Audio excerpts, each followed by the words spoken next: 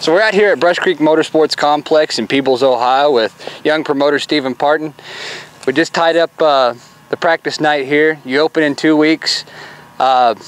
Nice configuration with the track. You've made some new improvements this year. What we got going on? Well, first of all, the main improvement is right behind us, a new wall that we put in, replacing the old guardrail. Finally got rid of that. Hopefully the wall will be a little bit safer and it won't sag in on the drivers, and we can get more of a consistent racing line around the racetrack.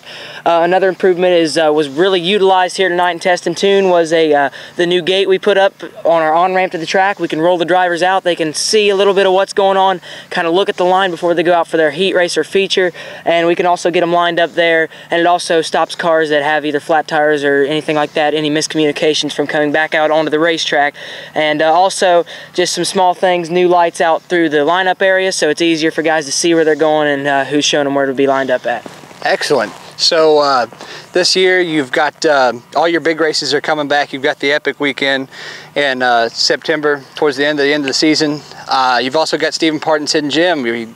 College race. You gave away 3 scholarships last year, had a great crowd, had a great lineup of cars. What's going on this year with that? Basically the same thing, just a little bit different. It's the same thing but different. That's the way we always say here at Brushcreek. But well, what's the different part about it? The different, well, we got UMP Summer Nationals coming in for the first time ever at Brushcreek. First time more over in this area. We saw Florence picked them up. We thought it might be beneficial for the night after for us to pick it up on July 11th. That's the big change. We're doing the same thing over and over again, trying to help as many people as we can with scholarships. Like you said, 3 people last year we helped. Gave one girl her money just a few weeks ago, and she was really appreciative. And I'm just excited about what the Summer Nationals will bring to us. We got guys like Shannon Babb, Ryan Unzicker, we got Jason Fager, all those guys. Kenny Wallace is scheduled to make an appearance in his modified out here, so I'm really looking forward to it on Wednesday, July 6th. Yeah, you're going to have July 11th, excuse me. Yeah, let's not get tied up with 2011.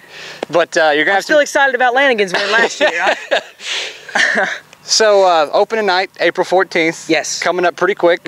Anything you want to promote with that? Basically, we got one main new class, is a little mini wedge class, basically go-karts that look like they could race around the big track. We had one out here last weekend for practice, and it was very exciting to watch him. He's got it all painted up like Bloomquist, which is pretty cool. We're hoping to get a few of those from the Skyline and Jackson area, and Bombers are coming back for a full season this year, but we've got the regular late models, UMP modifieds. You're also going to be running sprint cars for the Epic weekend. Sprint cars for the Epic weekend, and also on June 9th we're hoping to have some sprint cars, getting the final details worked out there on June the 9th. Just a big year coming up for us. We've got more dates than we've had since we've changed the track to the small track, so it's really looking to be a good year. Looks great, bub. Well, thank you. Have a good season, man. All right, thanks for talking to me.